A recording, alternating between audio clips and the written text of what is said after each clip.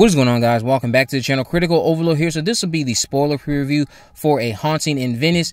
This is directed by Kenneth, written by Michael Green.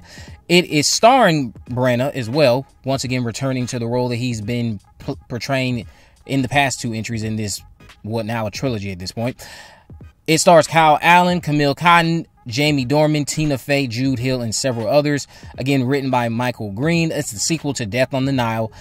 It is revolving around Hercule Poirot, who is now retired, and he must solve the murder of a guest at a seance he chose to attend after being convinced by an old friend, I would add.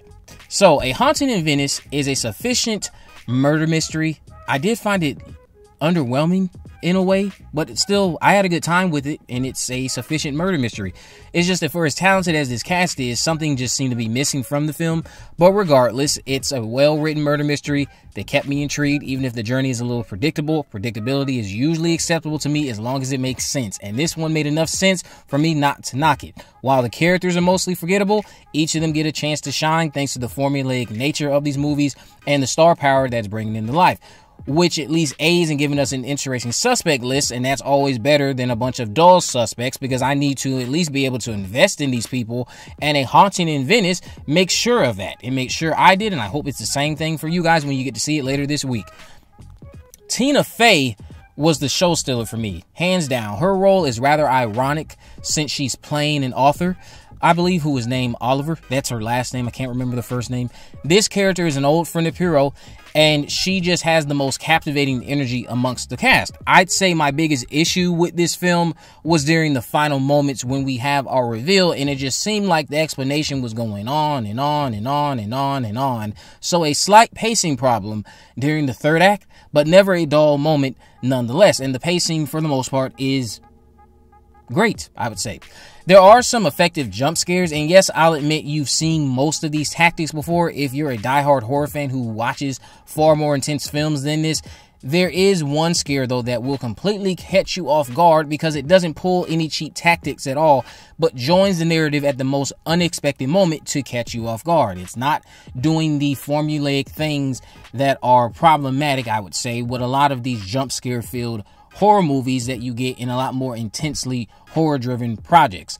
Poirot is retired, trying to live it up, but is pulled back into his old habits by this later mystery, a mystery that challenges his own lack of belief in the supernatural and rivals some other struggles within the character himself. This one had a very claustrophobic atmosphere to it as well, and it does a really great job at capturing the spooky season that it is set in. Kenneth Branagh's direction is exceptional, and he's successfully maintaining this eerie tone for nearly the entire runtime. Horror fans might not be completely on board with some of the writing decisions in the end, but I found them to be rational and acceptable for this series. All in all, I would have to say that I would give A Haunting in Venice a 7 out of 10. I had a good time with it. It is, again, well written. As much as I could argue that these characters are pretty flat, they are still propelled and saved by the compelling aspects of them. The information and the details you learn about the characters do make them rather interesting and intriguing. And then when you have top-notch performances in the mix, you at least, again, are giving me a suspect list that's worth investing in and worth jumping around in my head. Okay, well, which one of you did it? You know, because if I'm watching and I don't really care to try to figure it out as I'm watching, then you've done a poor job at putting on a murder mystery.